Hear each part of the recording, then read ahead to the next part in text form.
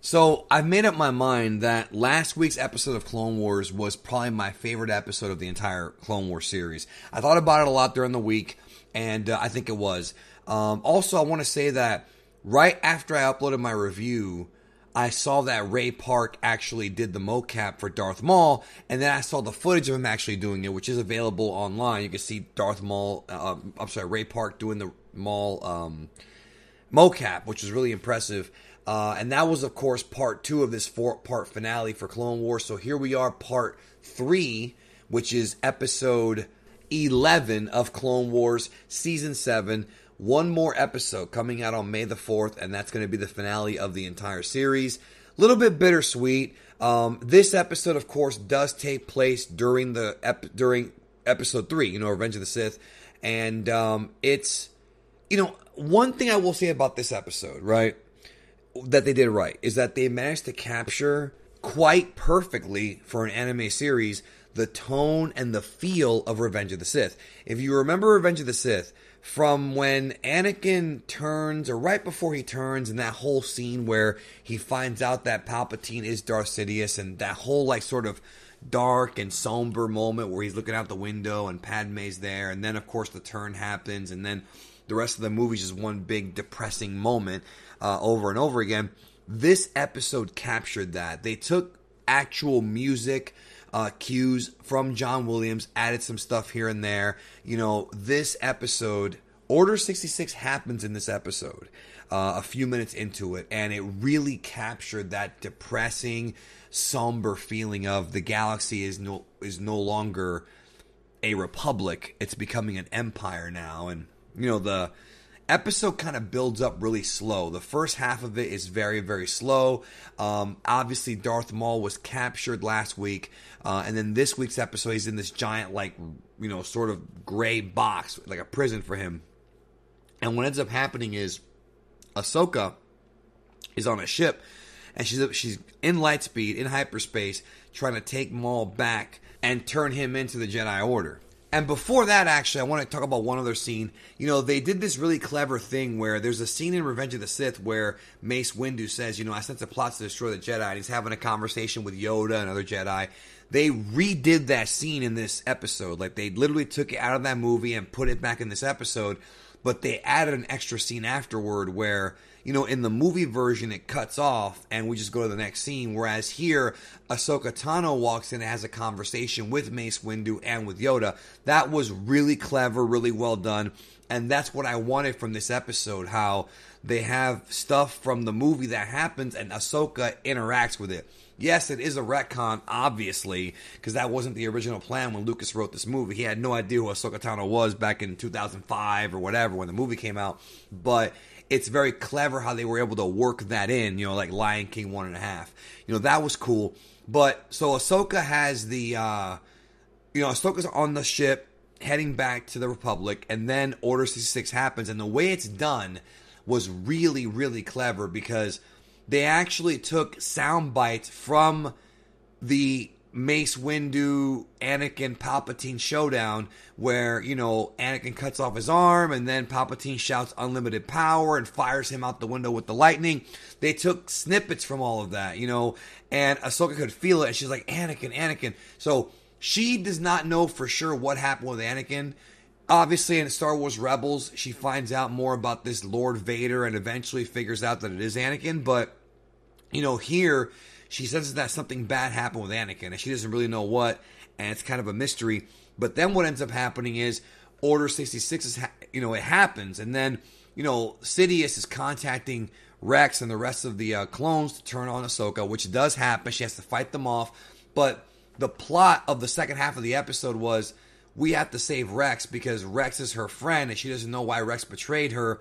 But also, as Rex was turning, right, he was able to control himself for a second. So there's still hope in that. And then she finds out by going through some documentation and things like that about the inhibitor chips. And this goes back to an episode. This is really well done, by the way. Storytelling wise, this episode was fantastic. Goes back to an episode in season 5 about the clones and the inhibitor chip malfunctioning. I think it's one of the earlier episodes of season 5. No, I'm sorry, season 6. It was one of the early episodes of season 6, and it talks about the inhibitor chip and that one clone that kind of went mad. So Ahsoka finds out about the inhibitor chip, and this is the chip, of course, that's implanted in the clones to essentially mind control them. It's kind of like a Manchurian candidate. It's a code word which is Order 66, and when you say it, the clones are programmed to kill. Like, obviously, Lucas got the idea from the Manchurian candidate. If you've never seen the Manchurian candidate or read the book, it's basically a story about a guy who, I think it was the CIA or whatever, like brainwash him to where they say a word and then he commits a crime. Like his brain snaps and he kills somebody. That's essentially where Lucas got the idea from. So in the episode that happens, and the whole story is that she takes Rex and kind of quasi kidnaps him and puts him in this like infirmary so that he can be worked on, and then they take out the inhibitor chip. And then he ends up saving her at the end. So that was really well done. But before that happens, she saves Maul. And, Maul talks about how, my master, which is, of course, Palpatine, Sidious, never told him the entire plan. But now she knows that he knows that the Jedi's army has turned against them. And it's just really, really, the way that the tension was built up in the first half was really well done, really slow, really, brooding sort of feeling. You know what I'm saying? And then the second half was pretty much all action. There's a really awesome scene with Maul in a hallway fighting off the clone troopers.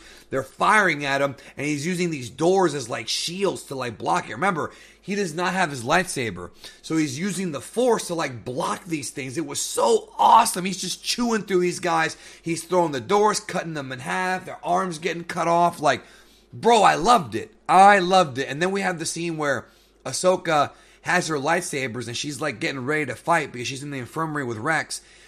She's trying to get the inhibitor chip out, which does end up happening, and then he ends up saving her when the clones bust in. So the cliffhanger is pretty much the clones are about to bust in again, and the episode ends right there. That's the cliffhanger. So, oh man, we are in the middle of Order 66, and the next episode of Clone Wars is the finale. This is it, May the 4th, and it's gonna be probably more of the, and by the way, I don't even know if it's a half hour long. It might be longer than that, but it's probably going to be more of the end of the Jedi, the Jedi Purge, probably more, a little bit of Anakin stuff possibly, but not too much.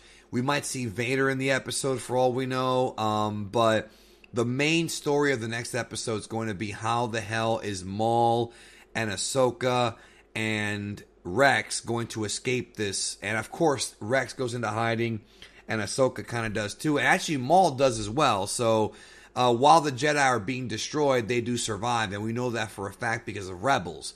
That's a fact. So I just wonder what the story's going to be as far as why Ahsoka never decided to go look for Anakin. I mean, she definitely, I didn't read the Ahsoka book, so maybe I'm missing out on something. Somebody told me there was a plot hole there that contradicts the Clone Wars. I don't know about that because I haven't read the book yet, but I am curious if they're going to address that, if she, does end up trying to look for Anakin. And also, of course, Maul continues his, he continues his kind of underworld dealings as we saw in the Solo film. And, of course, he comes back in Rebels, and, we have that whole thing with Ezra and all that. They reincorporated the characters back in with Rebels, actually all these characters. But it's interesting because this sort of Clone Wars, these episodes are like an interquel, we know what happens with Maul, Rex, and Ahsoka, or at least up until, Rebels, and even Return of the Jedi, as we saw, but, it's after the Clone Wars, like, the previous 6 seasons, so it's like, Filoni has to figure out how to make all this fit, and it's going to be a little bit easier than I thought it would be, because I figured it'd be a challenge because of how much stuff happens, but so far it's working out. So if there are any plot holes, leave a comment down below and let me know, because I haven't caught any yet, but I am worried about that because there's a possibility there could end up being more. So, okay, that's going to do it for my review. Check out the episode, of course, if you haven't. I'm sure most of you have. Really enjoyed it. It felt like a movie. Obviously, last week's episode was still a little bit higher because of the Ahsoka Maul stuff, which is so fantastic. This week's, however, was just incredibly badass, the second half, and some big moments, big moments in Star Wars history, and Ahsoka sort of, perspective of it. I was kind of hoping for more. I was kind of hoping for a little bit more of like a vision of the galaxy, how it's going. But we kind of saw that in the movie. But I still feel like it would be better if we saw that here as well. So I'm curious to see what they're going to put in the next episode. We'll find out. Thank you. Have a great day. And let me know what you thought about Star Wars The Clone Wars episode 11 of season 7. And we'll talk soon.